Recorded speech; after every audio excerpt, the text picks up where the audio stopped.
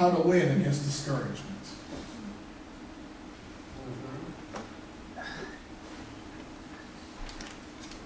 How to win against discouragement.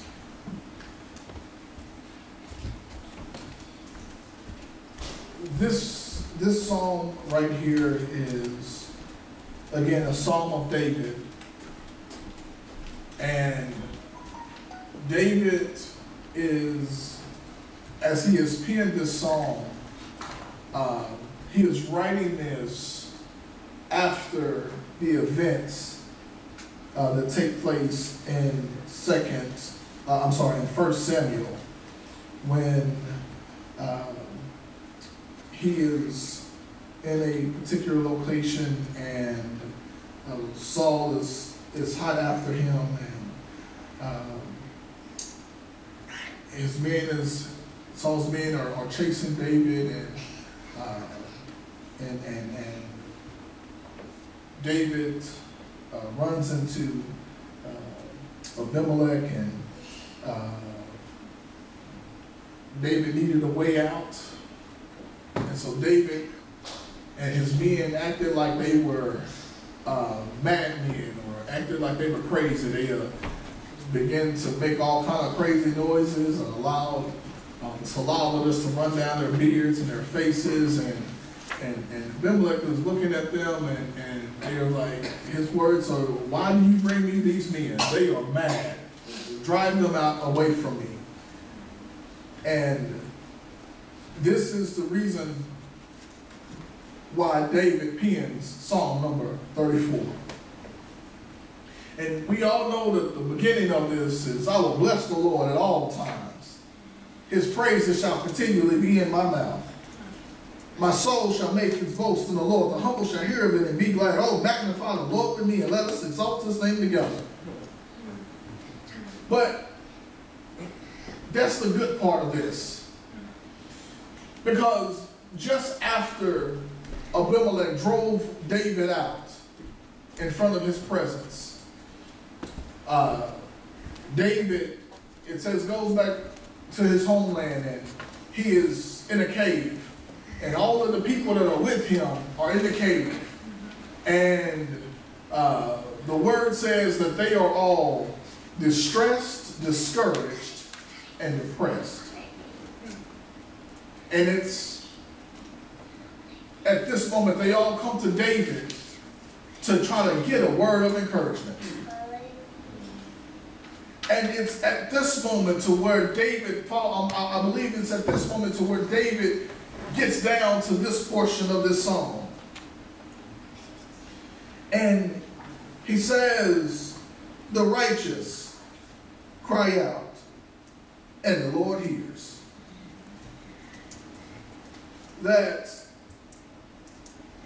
the righteous, and I have to do a little bit of work on this, the righteous are those who are just simply acting in accordance to God's standards. So the righteous who are the ones who are trying their best to live right. They do what they're supposed to do, and they try not to do what God says not to do. But hey, every now and again we gonna slip, we gonna fall, we human, that we gonna make our fair share of mistakes. But at the end of the day, I'm trying to do what's right. Oh yeah. We all have a little bit of David in us. That we all do some things that we ain't got no business doing. But at the end of the day, as it says, that David is a man after God's own heart.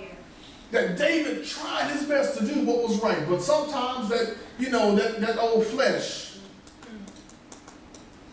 gets the best of us at times. And if we really be honest with ourselves, that sometimes not only does the flesh get the best of us, but sometimes we like what the flesh wants. That's true. That sometimes it's not such a battle that I don't want to fight.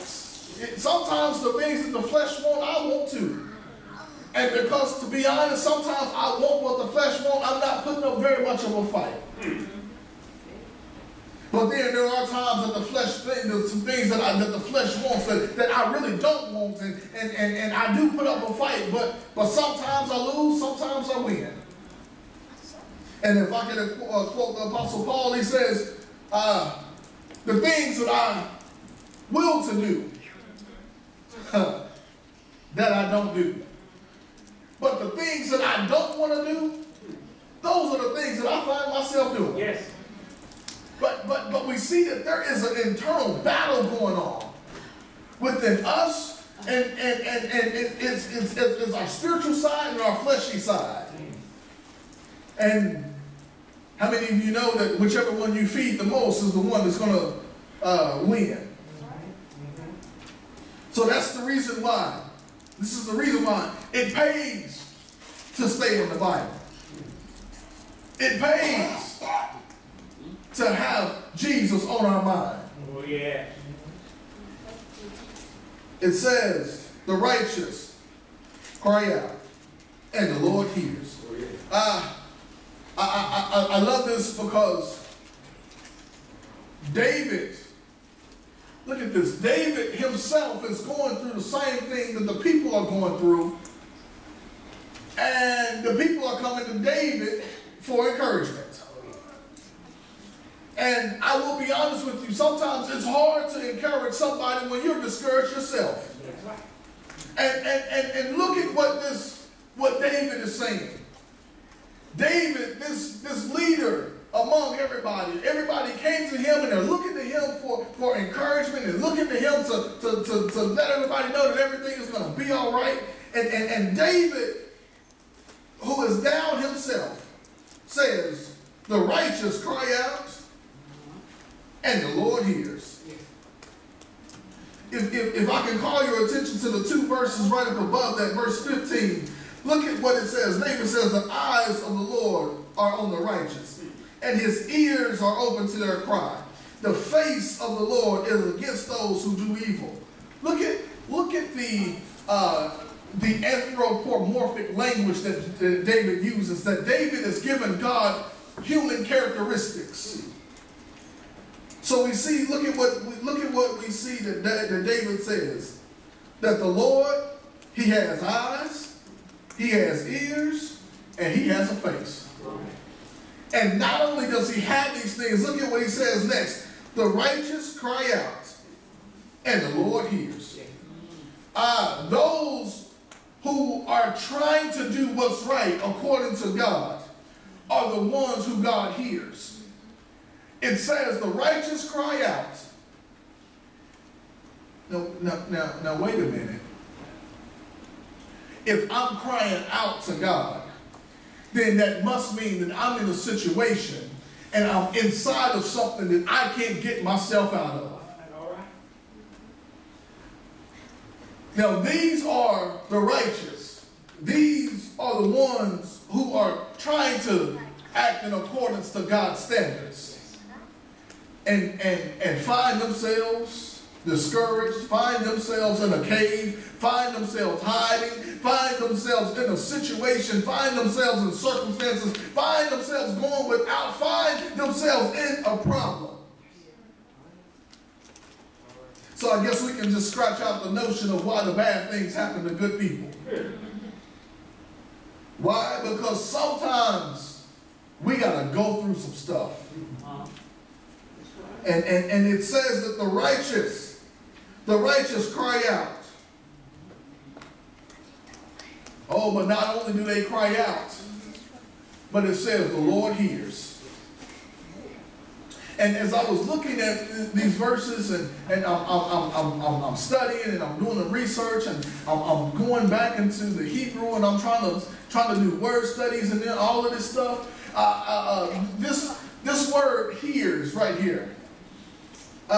It's used, the way that it's used, it's used as in it's done with the intent on acting. Okay. Here's what David is saying. David said that us who are trying to do what's right, but sometimes we make mistakes. Sometimes we slip and we fall. We don't make excuses for it. It's just, hey, I did it. I failed. I messed up. Hey, it is what it is. God, I'm sorry. I'm trying to do what's right, but sometimes I just go the wrong direction. Sometimes I just have a lapse of judgment and I just do the wrong thing. But David is saying those of us who are really trying to do what's right, that sometimes we get ourselves into situations, and sometimes the devil gets on our trail, and sometimes he begins to win the battle. And when I cry out to my God, it says the Lord hears. But God is just not hearing what's going on, but he is, as the psychologists would say, he is actively listening. So he is listening with the intent on acting. That God is listening for us to cry out to him, because he wants to come and save us, but yet before he comes and saves us, he has to know that there's a problem. Yes.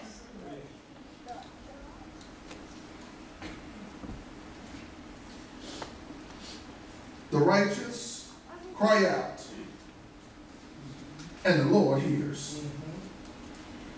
And when the Lord hears, the Lord moves. Look at this. The righteous cry out, and the Lord hears, and delivers them out of all their troubles. That's good news right there, and I can stop right there, because that tells us, look at what this verse right here tells us, that the righteous, those who are trying to do what's right, are going to have some problems. Look at this. The righteous cry out, the Lord hears, delivers them out of all their troubles. So you having a problem, you having some trouble, it's not nothing new. And trust me, it's not nothing seemingly that you have just done, because we're going to go through some stuff. Yes, sir. Okay. I'll say it like this. Have you ever noticed that you don't have any opposition when doing what's wrong? That let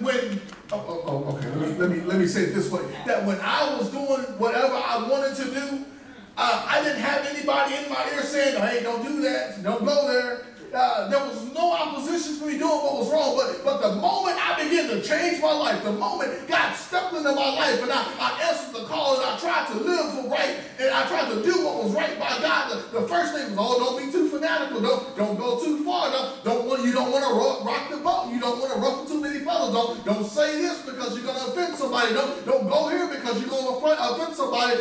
People don't want to come around because they may be afraid of what I might say. You're just going to always talk about the Bible, but there's nothing wrong when I was doing wrong.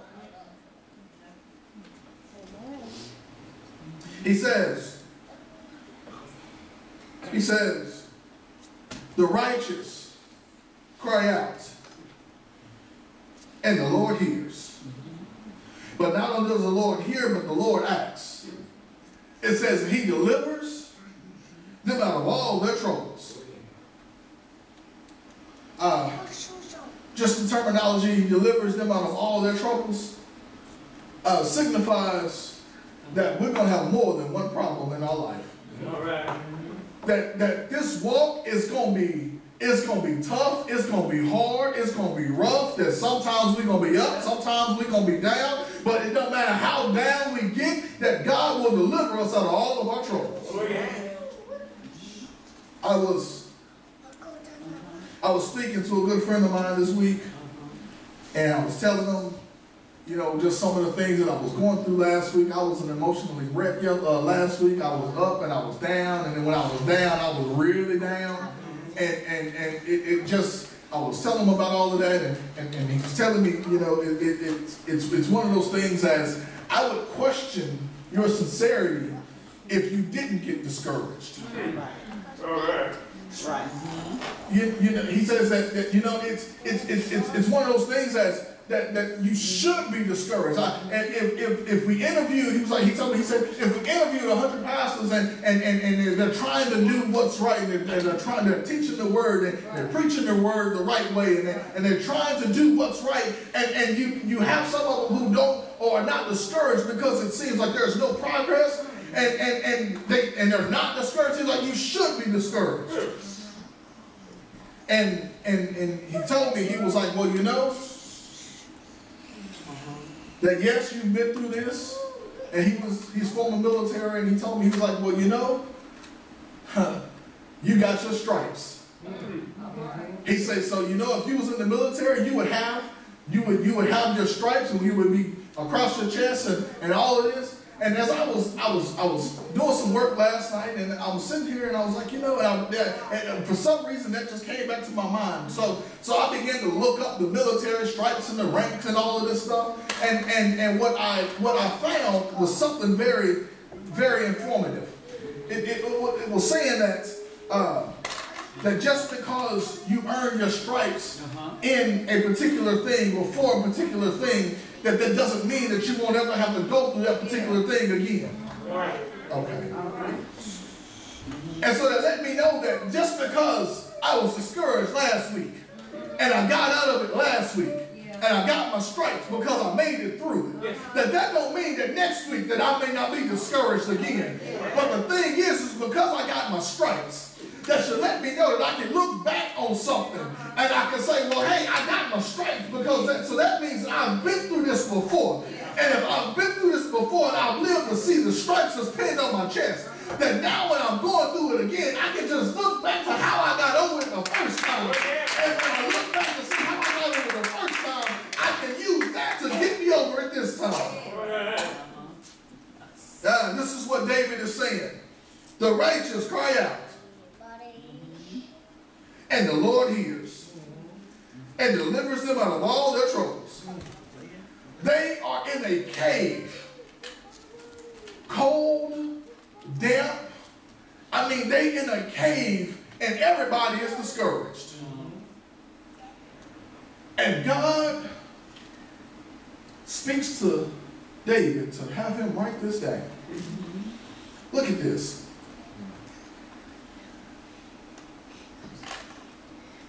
David says, under the inspiration of the Holy Spirit, verse 18, the Lord is near. We can just stop right there. The Lord is near. It says, David says, the Lord is near to those who have a broken heart. The Lord is near to those who have a broken heart. Have you ever been down before? Have you ever been depressed before? Have you ever been heartbroken before? I'm not talking about some superficial heartbreak that he didn't want to be with you no more, so you broke your... No, I mean, have you ever been really heartbroken? I mean, you know, like the loss of a loved one, like you really lost something. David says that when you are at that point, God is near. Yes. Maybe you didn't hear what David said. It says that the Lord is near.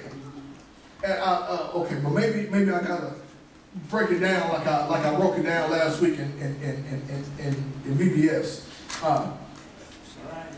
That is saying something right there. That the Lord is near to those who have a broken heart. Do we understand who God really is?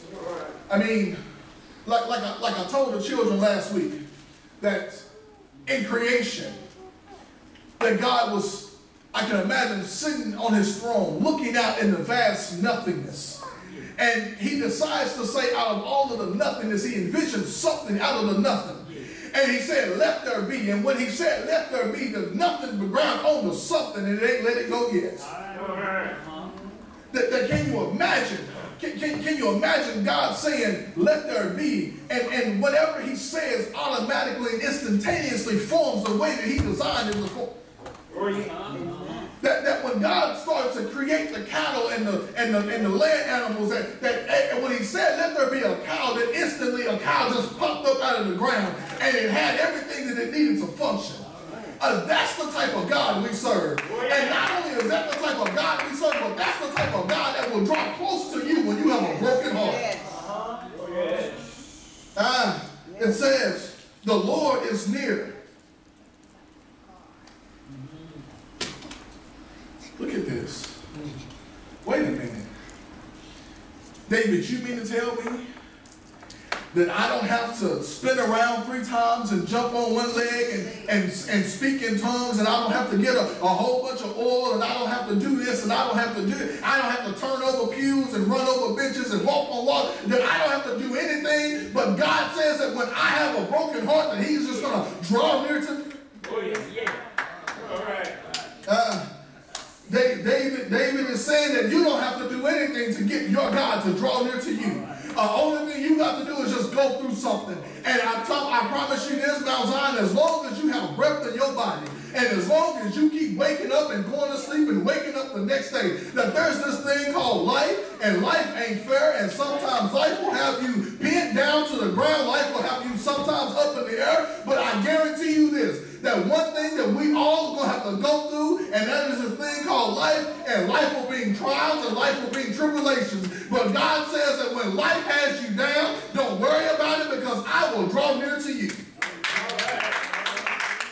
It says, look at this, that the Lord draws near, the Lord is near to those who have a broken heart and saves such as a contrite spirit.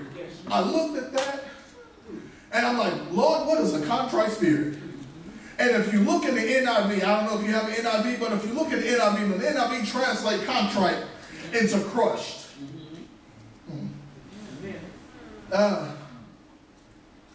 So basically what David is saying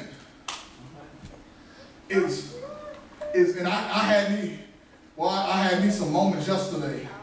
I say I went to war with this text. We was battling yesterday. As I was at home alone almost all day.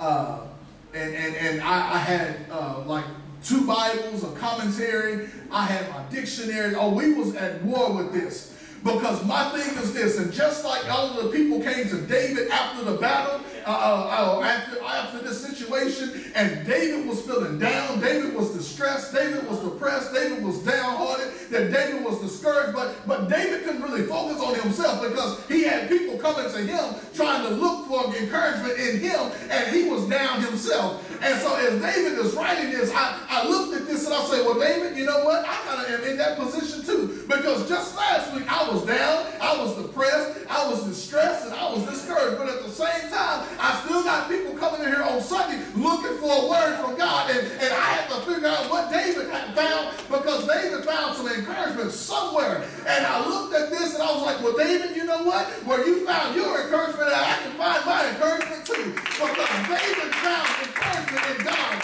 And in the moment that David was disheartened and distressed and depressed and discouraged, that God began to speak to him. And that's why if you hear me say that everything comes to me before I can give it to you, I had to go through it too. Because I was in my office yesterday, I had me on my own little praise party. It didn't have to be a whole lot of people around, because I was going through something and I realized how to get out of it.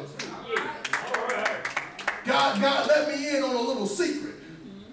And honestly, it's really not such a secret, because anybody who has a King James Bible has the answer to this secret. It says the Lord is near to those who have a broken heart and saves such as have a contrite spirit. God is telling us today that when you are down, when you're depressed, when you have a broken heart, and when life has literally crushed you, All right. Look at this. That God is saying that when this thing called life gets you down, when people leave you alone, when you are in a bad, and oh, look at this. Where did I say that word? David is in a cave. When you're in a dark place. when you're in a place surrounded by you don't know what because it's so dark in there. That when you're in a bad place in your life, God says that is when I'm going to draw near to you. Look at this. God doesn't say that when you're on your mountaintop, that that's when I'm going to be close to you. God says that when you are at your lowest point, that's when I'm going to really draw near to you, because that's when you need me. That's when you need somebody to tell you that I will never leave you nor forsake you. That's when you need to see my glory. And that's when you need to see that my blessings. And that's when you need to see that what I said in my word. Oh, yeah.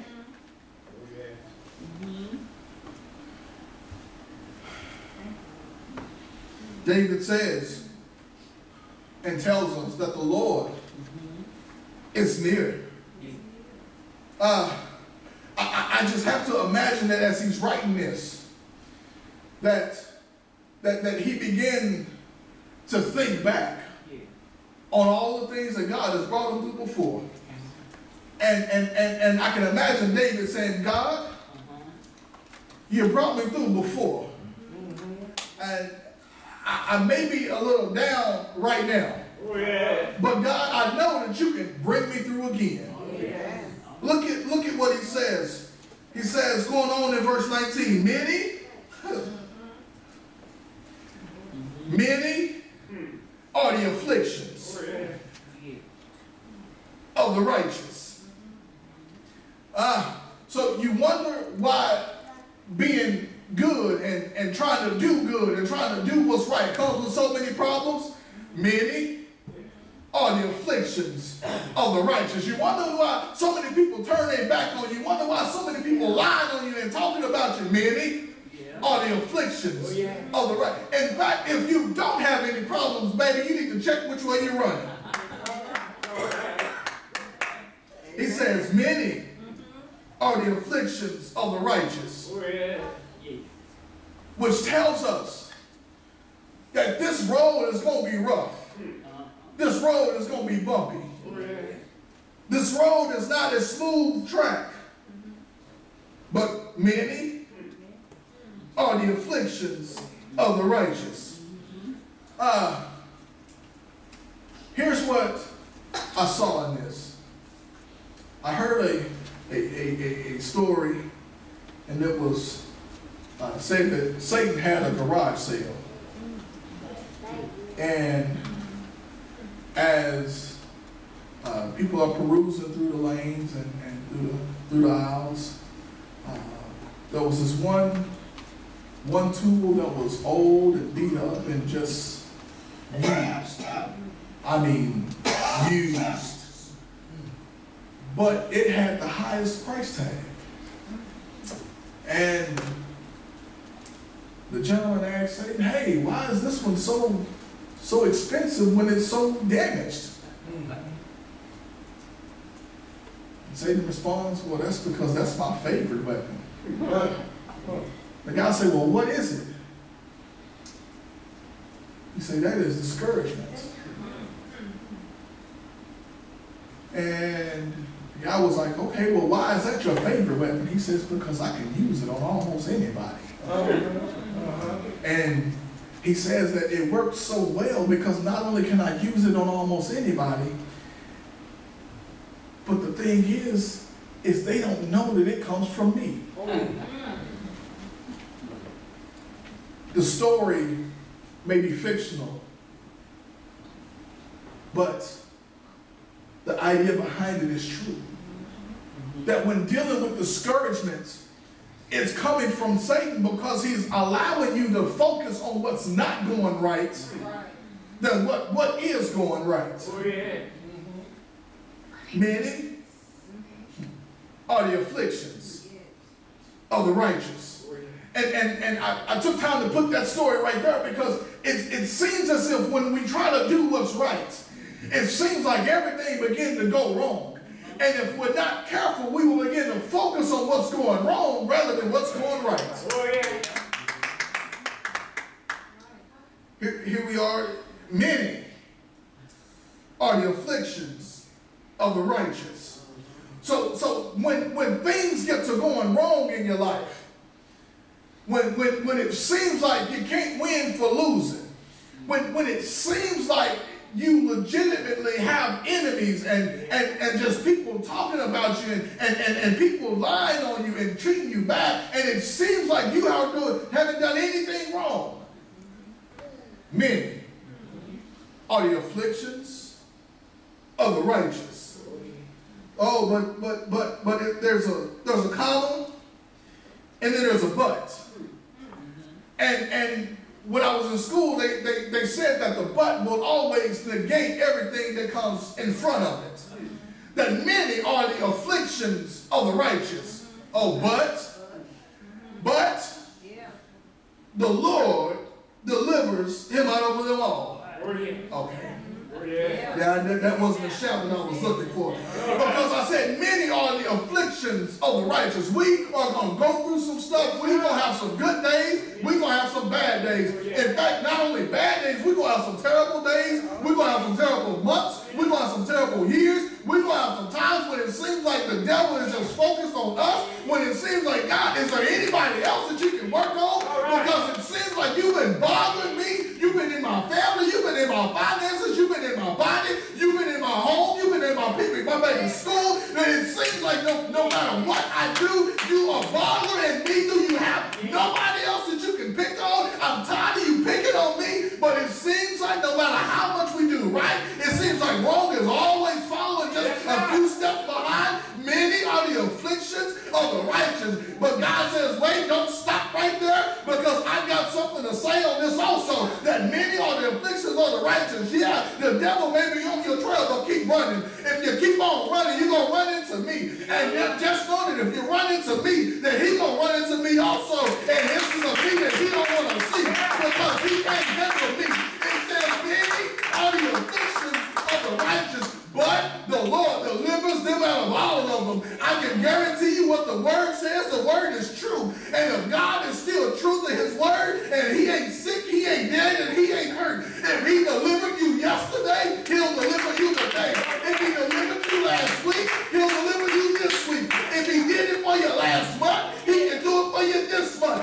What I'm saying is, every time we go through something, yeah, we may get disheartened, we may be discouraged, but I guarantee if we keep on running, if we keep on praying, if we keep on reading, if we keep on trusting, if we keep on believing, if we keep on holding on, that God will step in. And when God steps in, it's going to turn around and you're going to look like, I don't know how I made it over, I don't know when I got through it, but all of a sudden I look around and I look back, and it seems like it was just 5 years ago that we were having this problem. That many are the afflictions of the righteous. Oh, but the Lord, look at this. I'm trying to let this go, but many are the afflictions of the righteous. There's one last thing in here that I got to pull out, and I'll leave you alone. Look at who does the work. Look at this. Verse 17, the righteous cry out, the Lord hears and delivers them out of all. The Lord is near to those who have a broken heart and who have save such as a contrite spirit. Many are the afflictions of the righteous, but the Lord delivers them out of all of them. Let's go on even further. He guards all his bones, not one of them is broken. Evil shall slay the wicked, and those who hate the righteous shall be condemned. Verse 22, the Lord redeems the soul of his servants, and none of them who trust in him shall be condemned. Look who is doing the work. God is doing all of the work here. Yes. Only thing that the righteous are supposed to do is what? Cry out. Yes. So sometimes when you see me crying, I may be shedding some tears, but I'm just trying to get my God's attention. And when I cry out, or when I cry out, whether I cry out in public or I cry out at home, that when I cry out to God, that when I cry out, God will hear me. And when God hears me, God says that I'm hearing you to make a move, that I'm hearing you, I'm listening to you, because I'm getting ready to come to you. All you got to do is just hold on just a little bit longer. I'm on my way, and when I get there, it says I will deliver them out of all of them, not some of them, not many of them, but all of them. So it don't matter how many trials you go through. It don't matter how many trials you go through it. But God says that when I show up, I'm going to really show out.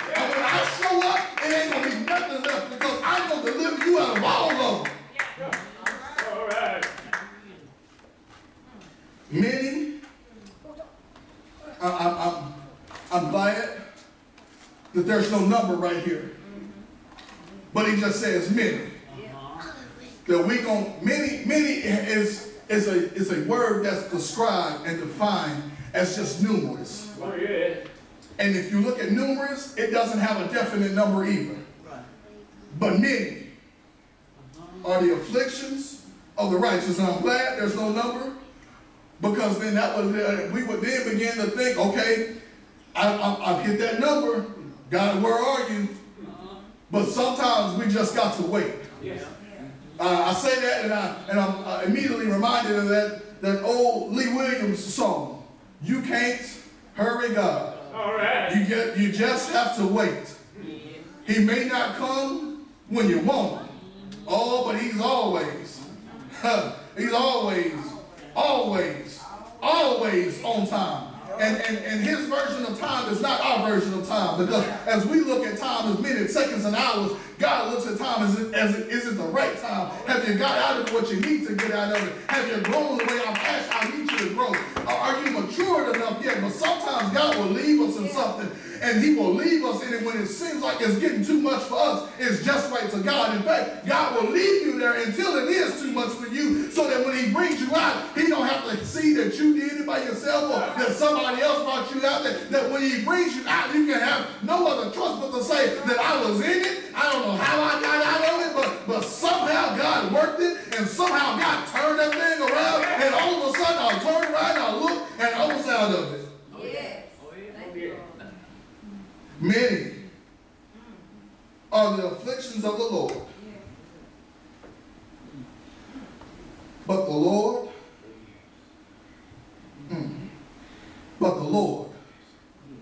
delivers. The Lord delivers.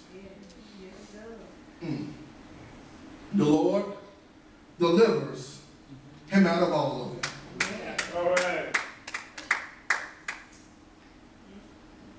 When I see that, oh, thank you, God. When I see that it says the Lord delivers, and the first thing that just came to my mind was a delivery service that one of the oldest and probably most known is pizza. I remember when I was a kid, I would order a pizza, and I would place my order, and in a little while, they would always say 10 to 15 minutes, and maybe 20, maybe 25 minutes. But just know we're on our way. And they're going to bring what I ordered to me. I ain't got to go nowhere, but they're going to bring it to me. And not only are they going to bring it to me, but it's going to be just what I ordered, just how I ordered it, and they're going to bring it to me. But here's the thing, is I had to wait on it. Yes. Because if they would have brought it to me, if they would have brought it to me right when I ordered it, it wouldn't have done me no good, because it just would have been some raw materials and ingredients. And in fact, if they would have brought me the raw materials and ingredients, not only was what designed to help me, it would have hurt me because it wasn't cooked. All right. And so when they had to let it go through the process, and once it went through the process and it was done, then they brought it to me the way that I ordered it, and they brought it to me. I didn't have to go nowhere. I didn't have to go looking for it, but they brought it to me. Once it was done, they brought it to, okay. Oh, yeah. Yeah. God, you see what I'm going through. God, I'm tired of hurting. God, I'm tired of being depressed. God, I'm tired of going through this battle of discouragement. God, I'm tired of going through this when it seems like day in and day out, I'm hurting, I'm in pain. You see what I'm going through, God. I know that if you wanted to step in right now, you can step in right now. God, I know that you can step snap your fingers and everything would be all right. But God, I know I have to go through the process. David is writing this. Look at this. He is writing this encouragement thing as he is in the cave. Yes. He hadn't even made it out yet. So what I'm saying is, whoever is going through something, I dare you to do what Psalm 34 says and praise your way out of it. Yes. Bring your way out of it. Yes. Look at what David says at the beginning of it. I will bless the Lord at all times. Yes. Right now, I'm in this cave. It's dark, it's cold, it's wet. I don't know what's creeping and crawling around along, but I will bless the Lord at all times, and his praises shall continually be in my mouth. And when he gets down and he begins to encourage somebody else, he says, the Lord will deliver them. He says, the righteous cry out and the Lord hears. He says, many are the afflictions of the righteous, but don't stop right there. I know you're going through something right now. I know you're hurting right now. I know you're in pain right now. I know you're in a place where you can't see your way out. I know many are the afflictions of the righteous, but just hold on, hang on in there just a little while longer, because your butt is on the way.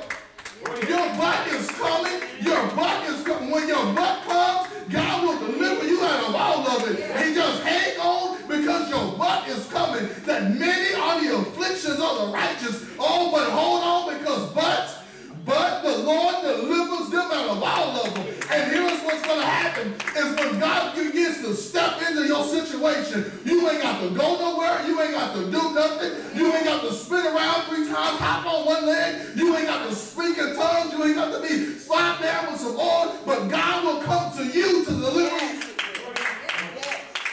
God will bring you what you need to get out of this. That God will bring you the encouragement that you need to get out of it. That God will bring you the hope that you need. That God will bring you the peace that you need. That God will bring you the love that you need. That God will bring you the joy that you need. And how do I know? Because greater is he that is within me than he that is within the world. And this joy that I have, the world didn't give it, and the world can't take it away. That I'm so glad that when I held on just a little while longer to God, that he brought me out of that depressing situation. When I held on closer to God, he brought me out of that discouraging situation. And now my feet are planted on the rock. And that rock is none other than Jesus the Christ. I was down last week, but oh, I'm up right now. And I know that sooner or later that God is going to work it out. Even if we never have a church full of people, that he is going to work it out. Even if we never grow, he's going to work it out. That I know